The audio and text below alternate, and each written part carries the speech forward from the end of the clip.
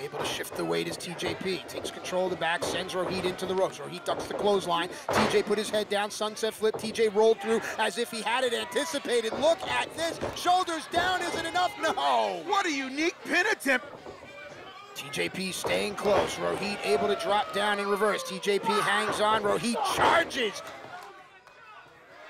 And earlier we were talking about how well-versed TJP is in a multitude of styles, and I asked the question what Rohit would need to do to change things around. Perhaps this is it, bring a bit of grit to the fight? Yeah, I mean, a bit of grit, a bit of different offense, a bit of just getting down and dirty. I mean, right there, he just kicked him in the shin.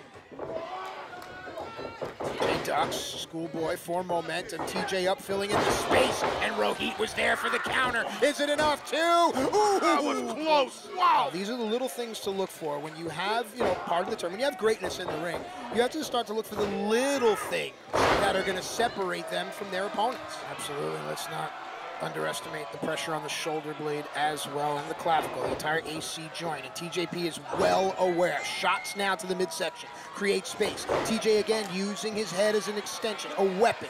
TJP off the ropes from momentum. Oh my gosh, just what a roaring elbow. How about that as from TJP? To come back from a defensive position. We thought he was out. Using the ropes for momentum, the springboard. TJP is up, Rohit is in, and here we go. Beautifully done there, Rana off of the top. Big boot pushes back, it's a push kick. In with a knee is TJP, controlling the head now. Up and around, tornado DDT. Is this enough? TJ tries, no! I was gonna say, TJ tries to turn his body in midair, but TJ had to fix it because Rohit was not there, and now Rohit Raju resumes the beating. Did you see how Rohit just shifted gears right there? And cannonball in the corner! Double stop, miss, catches boots of his own. Did TJP with an ironic counter, if you will. Did TJ just bait Rohit in? Bang, and that he was going for his version of a go to sleep, kind of like a as I lay me down to sleep. Where's TJ wanted? Rohit has seen this episode before. Yes, TJ disappeared we out of all the ring. have. TJ goes in, comes out as Manik. Or perhaps... What the hell? Mahabali Shera emerges like Yama from the underworld.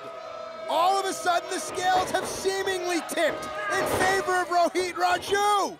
Cover, 2, he got him. Oh, he just beat the X-Division champion. Here is your winner, Rohit Raju. If you know your Impact Wrestling history, you'll know that these two were aligned for quite some time. After a hiatus back to his native India, Mahabali Shera has returned, and I cannot think of a better time. This has to be who Rohit was talking to. Without a doubt, that's who Rohit was talking to.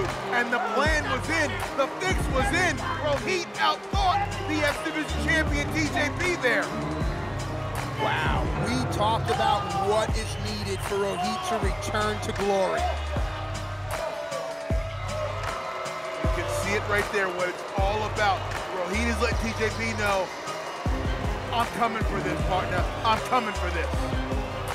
Right now in Impact Wrestling, no one is safe.